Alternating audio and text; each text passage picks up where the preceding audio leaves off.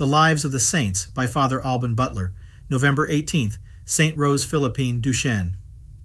On May 25th, we spoke about St. Madeleine Sophie Barrat and the founding of the Society of the Sacred Heart. In the course of our article, we made several allusions to Mother Duchesne, who introduced the congregation in the United States and was beatified in 1940. She was born in 1760 in Grenoble in the Dauphinate. Her father was a prosperous merchant. The child received at baptism the names of Rose Philippine. The first name was almost a prophecy, because Saint Rose of Lima, on the eve of whose feast the Blessed was born, was the first canonized saint of the New World. Rosa Filipina's childhood was nothing special. She was a child of strong and imperative character, inherited from her father's family, very serious and very fond of history. When Cosa was 8 years old, a Jesuit who had been a missionary in the Louisiana told the family many stories of Indians, which awakened in the girl an interest in the missions. Rosa Filipina attended the school of the Sisters of the Visitation of Sainte Marie d'Anjou. In addition, along with her cousins, the Perrier, she had a private tutor, so that she became an extraordinarily cultured woman. At the age of 17, when her parents were beginning to think of marrying her off, the young woman announced her resolution to enter the convent. At first, her project met with some opposition, but finally she was allowed to enter the convent of the Visitandines. However, a year and a half later, her father prevented her from making profession, not without reason, for the religious future in France seemed very dark to him. Indeed, in 1791, the Visitandines of Grenoble were expelled. Philippine then returned to the house of her family, who lived at that time in the countryside. During the years of the Revolution, Philippine did everything possible to live as a religious. She looked after her family, assisted the sick, helped the confessors of the faith and the prisoners, and, above all, saw to the education of the children. When the Holy See signed the Concordat with Napoleon in 1801, Philippine was able to buy the buildings of the former convent of Sainte Marie d'Anjou. The Blessed had thought of re-establishing the community of Visitandines of which she had been a part, but the task proved not only more difficult than she had imagined, but simply impossible. Thus, on August 21st, 1802, the feast of Saint Jean, Françoise de Chantal, foundress of the Visitandines, it was decided that the enterprise would be abandoned. A few days later, Rosa Filipina and another nun were left alone in the convent. Naturally, there were those who said that this was further proof of the violence of the Duchesne's character and that Philippine had made life impossible for the other nuns.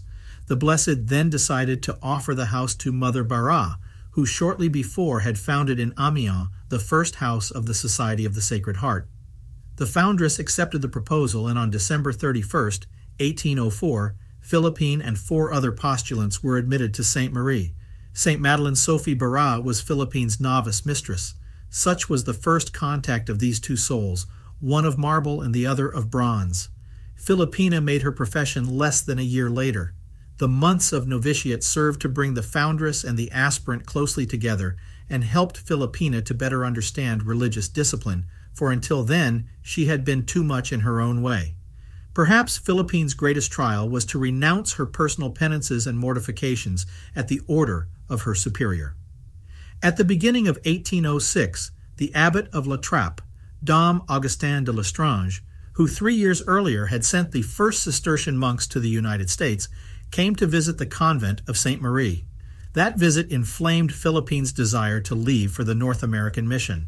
Today, the United States is no longer considered a mission territory, but 140 years ago, there were still no European settlers in many regions. The frontier of civilization was advancing very slowly westward, and Indians constituted a significant part of the population.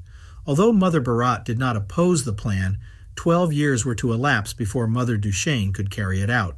During those 12 years, God's chosen instrument was to be perfected, both spiritually and in external administration. Finally, the time set by God arrived. Bishop Dubourg, Bishop of Louisiana, asked Mother Barrat to send him some religious as soon as possible.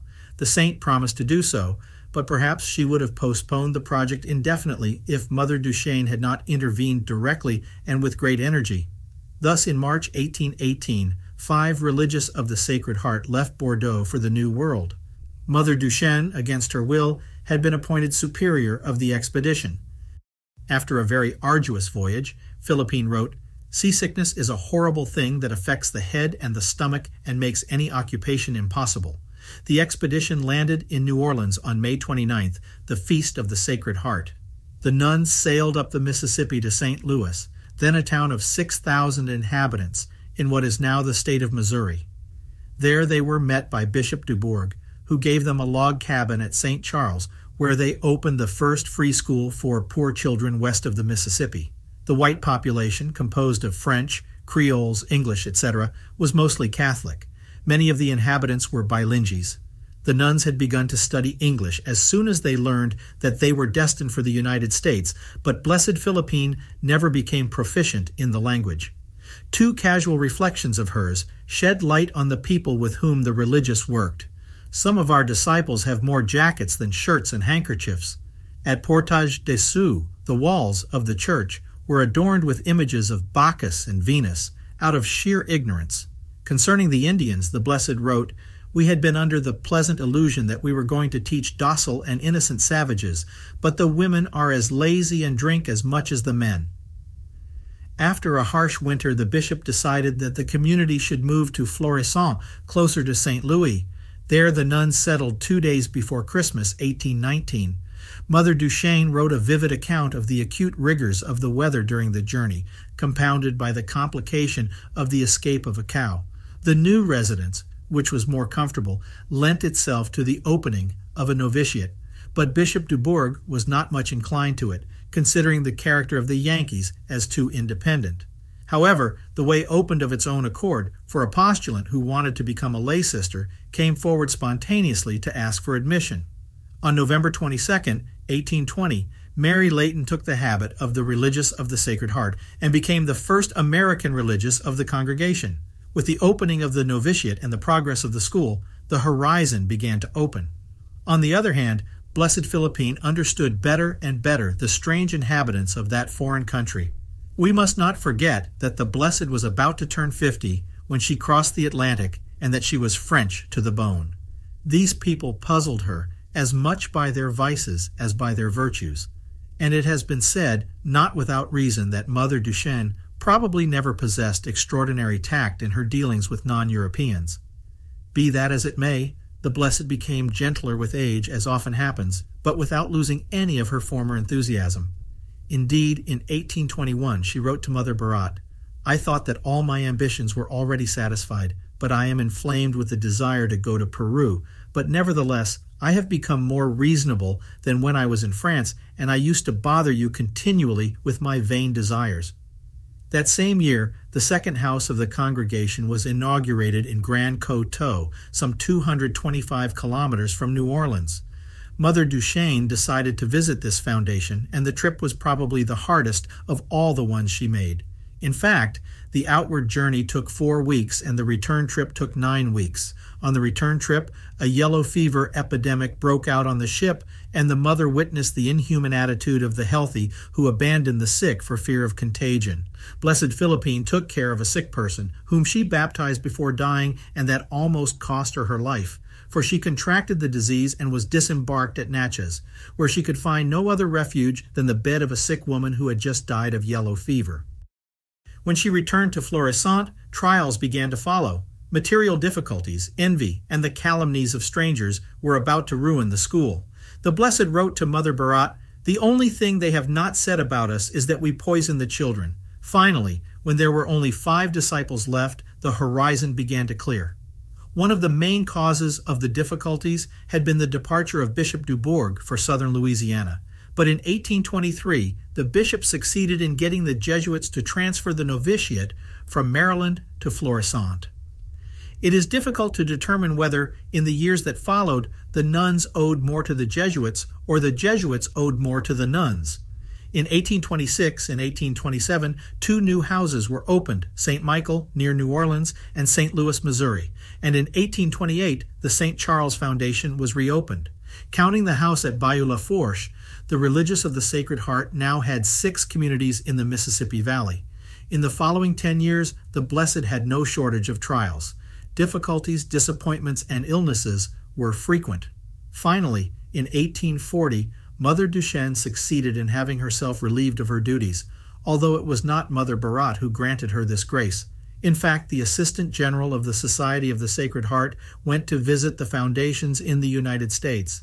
She was Mother Elizabeth Gallitzin, who, with her strong and imperious character, similar to that of Mother Duchesne in her youth, provoked a rather violent reaction among the religious in the United States.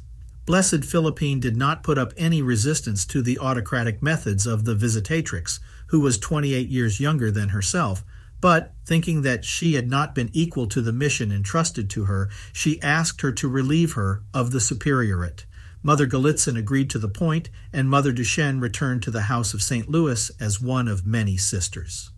Thus, at the age of 71, she was finally able to consecrate her devotion to the Indians, for whom she had gone to work in the New World. The famous Jesuit Duchesne had asked Mother Gallitzin to send some nuns to found a school at Sugar Creek, Kansas, to instruct the Potawatomi. One of the 4 nuns designated for the mission was Mother Duchesne, if she could make the trip. She was able to do so, but spent only 1 year among her beloved Indians because she could not learn their language, and the hard life was too much for her weak strength. Mother Duchesne would have liked to stay and convert the Rocky Mountain Indians to Christ, but her superiors sent her back. The Blessed simply said, "God knows why I am being removed from here, and that's even." Mother Duchesne spent her last years at St. Charles. They were not easy years. The progress of the Society of the Sacred Heart in the United States was not without its vicissitudes. Many of the houses that Mother Duchesne had founded seemed destined to disappear. Moreover, for 2 years, all correspondence between Blessed Philippine and Mother Barat was mysteriously lost. Thus, Mother Duchesne, who died on November 18, 1852, ended her life of apostolate and self-denial in suffering and prayer. One of her contemporaries wrote, "She was the St. Francis of Assisi of our congregation. Over her and everything about her was the sign of the cross." Mother Duchesne would have liked to disappear completely in the eyes of men, and it can be said that no one occupied a lesser place in the world than she did. Her chamber was a miserable cave. In the only window, several broken panes of glass had been replaced by paper. Her bed consisted of a mattress 2 inches thick, which she spread on the floor at night and kept in a closet during the day. Her only coverlet was an old black cloth with a cross on it, like a burial sheet. After her death, a daguerreotype was taken of her, just in case she might one day be canonized. Less than a century after her death, the day of her canonization does not seem far off. As she was beatified in 1940, the feast of this French missionary saint of the United States is celebrated on November 17th.